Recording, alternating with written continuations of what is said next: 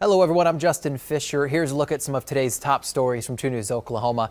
Governor Kevin Stitt speaking out about punishment handed out by the State Board of Education. Specifically, last month the board downgraded the accreditation status of Tulsa Public Schools and Mustang Public Schools. It's over accusations the districts violated a new law that limits what schools can teach. It outlaws lessons that could make anyone uncomfortable or feel guilty about their race or sex.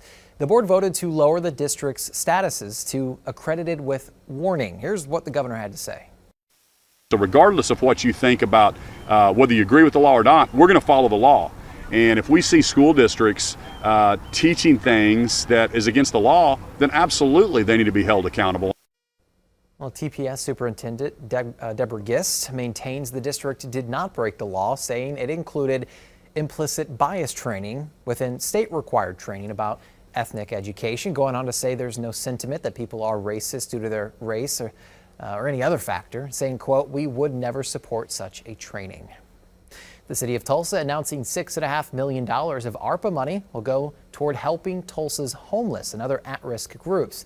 The program allows nonprofits to submit letters of interest in improving housing to receive money that could go toward things like rental assistance and affordable housing. Nonprofits have until August 19th to submit their letter of interest. All right, let's get over to meteorologist Emma Landeros now for a look at your forecast. Hey, Emma.